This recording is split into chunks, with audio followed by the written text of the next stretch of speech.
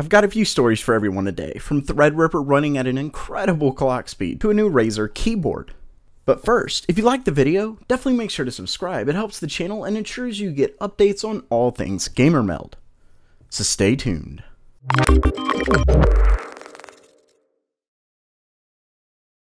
Welcome back to GamerMeld. I really wanted to do this story yesterday, but with all the Vega and Threadripper details, I just wasn't able to. Either way, here I am, and there Threadripper is, running at 5.2 freaking gigahertz. Yes, we're talking liquid nitrogen here, but it's always fun to see the crazy amount of power you can get out of a CPU with extreme cooling. They got 5.2 gigahertz on all of Threadripper 1950X's 16 cores using a ×52 multiplier with quad channel RAM running at 2133 megahertz. It got a Cinebench score of 4,122, which is unbelievably impressive considering the second place 16 core is a Xeon with a score of 2867. Next up for today is probably going to upset some who are hopeful of experiencing gaming with 4 Vega GPUs. While you probably will get the chance, as Vega does officially support Crossfire, AMD confirmed that they plan to offer limited developer support for multi-GPU Crossfire setups with Vega, and that the industry as a whole is moving away from multi-GPUs in general, at least when it comes to gaming. The media was prompted to ask, given the lack of mentioning the feature during Vega's reveal, which was a staunch difference to, say, the Polaris launch, which held it as a major selling point.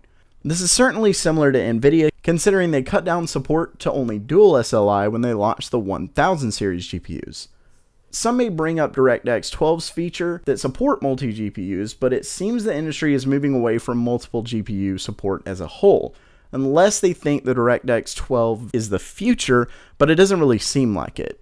One idea is that this is just a push for their future introduction of Navi, which is supposed to offer the same type of design that Ryzen Zen architecture uses that utilizes the Infinity Fabric as an interconnect to create a single chip with multiple modules for very easy scaling.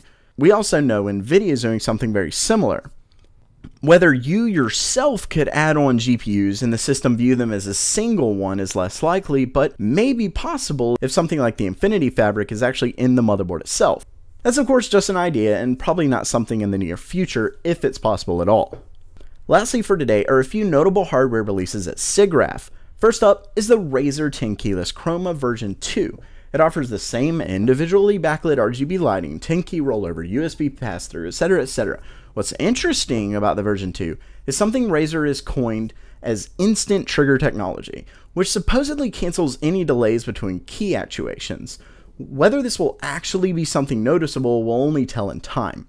The keyboard won't come cheap though at $160, but considering it's more aimed at esports professionals, if it can make some kind of a difference, it might actually be worth it to them. Then we have Thermaltake's 12 LED radiator fans, the Ring with 2 eyes. These are nice because they offer a decent alternative to NZXT's RGB fans and look quite nice just like them, but they actually offer the better static pressure required for radiator use. So while that does it for today's stories, let me know what you thought. Are you pumped for Vega or just sad multi-GPU support is slowly fading away? Let me know in the comments below. That does it for now. If you liked the video, don't forget to subscribe by clicking on the round icon in the middle. You can check out the most recent video and suggest a video to the left. Thanks so much for coming, and as always, have a great day.